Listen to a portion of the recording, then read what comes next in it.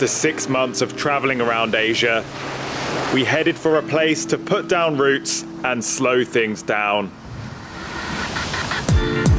Hello guys, Ryan here and welcome back to the One Shot Adventures channel. In this episode we are on the island of Penang in Malaysia, where we have been living for the past 6 weeks. Penang is an island off the northwest coast of mainland Malaysia, but it really doesn't feel like an island at all. It's a vast, diverse place with so many different areas to explore. But in this video, we're going to take a deep dive into what it's like to live on the island as an expat or digital nomad. We are going to be looking at everything from where we stayed to the best places to work from, the best things to do, and of course, checking out the amazing local food scene. Now, a few months ago, we spent about 4 weeks living in Chiang Mai, Thailand, which is very well known as a digital nomad hotspot.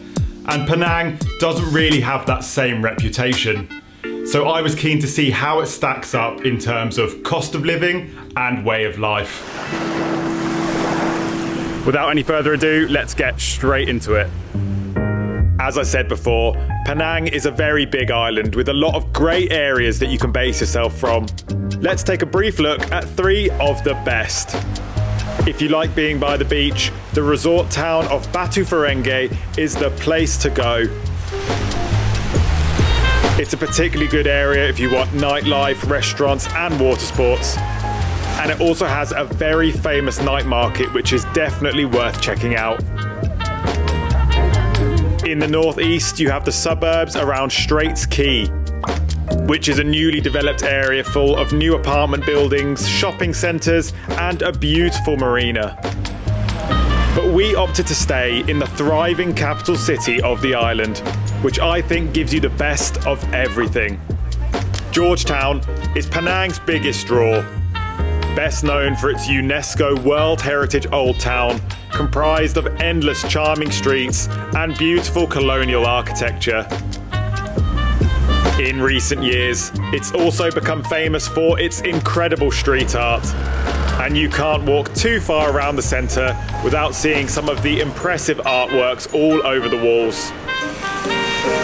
Now, Georgetown is far and away the most touristy area on the whole island. And when you're around those crowds every day, it does get a little bit much.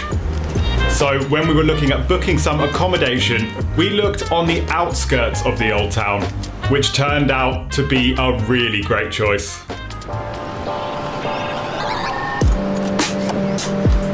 We have been staying at the Straits Garden Suites, which is an apartment block on the edge of Georgetown, and I've got to say, it is pretty amazing. This place is the very definition of luxury apartment living. Sitting right on Jalan Jelutong, one of the main roads heading out of Georgetown. The apartment block is definitely in a more local area of Georgetown, which is really good for getting away from the crowds of tourists. It's also really good for trying some local food. There are some great nasi kandar cafes very close to the apartment. Literally right opposite the building is a vegetarian place which was incredibly good value. They have a self-service buffet serving a few different curries every night, as well as an extensive menu of great veggie twists on local Penang favourites. We never paid anything more than 12 ringgit for any meal here, which is an absolute steal. Another great thing about this area is the Jelutong night market, which takes place every Friday.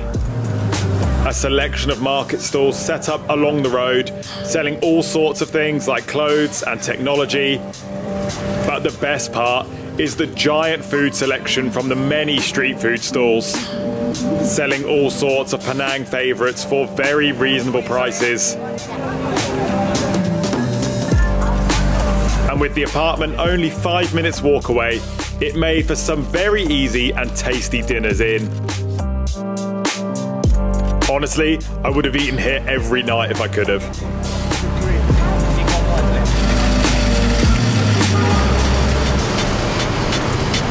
Now let's move on to our apartment, which was up on the 9th floor of the Straits Garden Suites. And it was the perfect place to call home. So this is where we've been living for the past 6 weeks. This is the main living area. You've got the kitchen and this really nice breakfast bar, which is perfect for having meals, or even when we can't be bothered to go out, you can just work from here and it's just a really nice space. This sofa does convert into another bed as well, which was very useful for us because our friend Tony came out to spend 2 weeks with us, so this was kind of her bedroom as well, and luckily the room is big enough that it didn't feel too cramped with the 3 of us in here. Over here you've got the bathroom, nothing overly remarkable, but the shower is really good and it always has hot water, which is very important. And then on the other side of the living room, you've got the bedroom.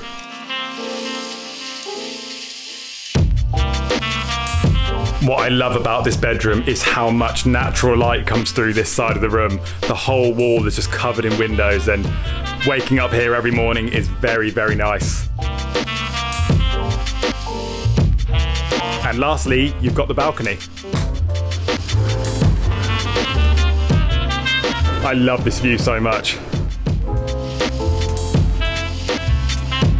You've got the mountains over there. You can look down onto the local neighborhoods. And just across there, you've got an amazing view of Penang Bridge. The room also included high-speed internet and its own washing machine, which was really useful. But what about the real luxuries of the building? On the 9th floor, you have this incredible swimming pool and a gym that overlooks it.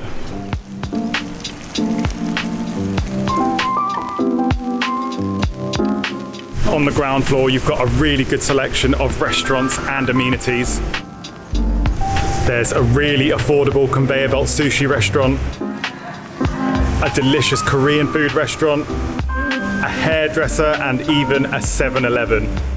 So you don't really need to leave the building at all. But how much did we pay for our accommodation?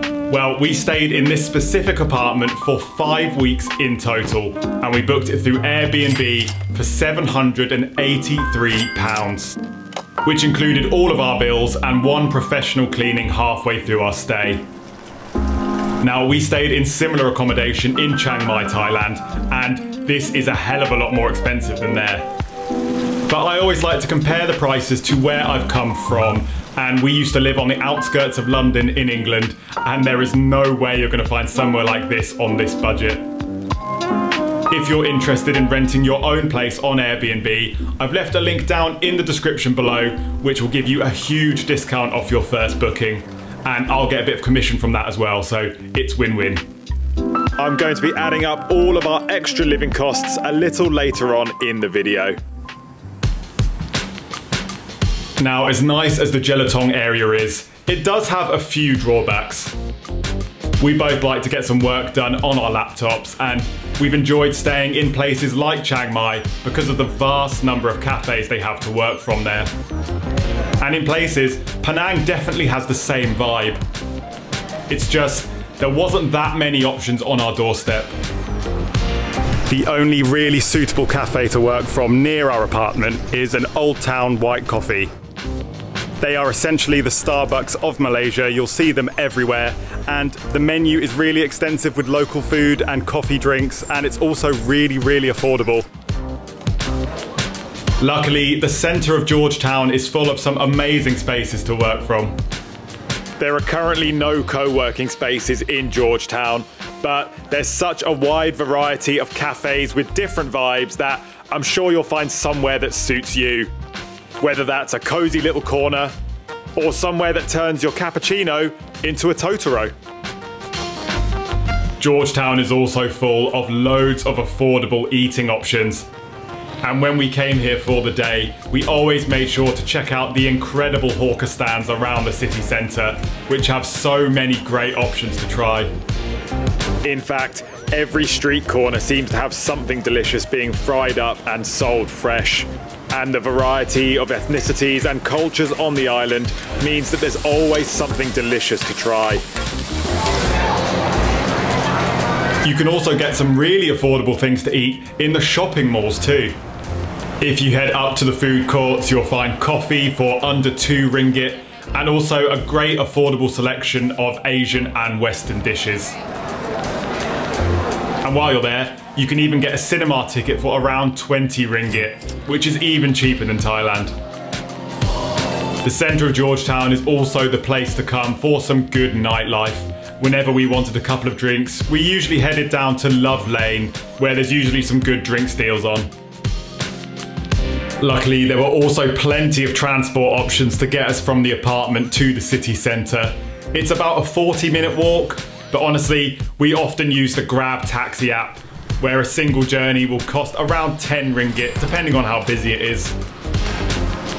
We also had a bus stop right in front of the apartment, and a return ticket on a local bus will cost only a couple of ringgit.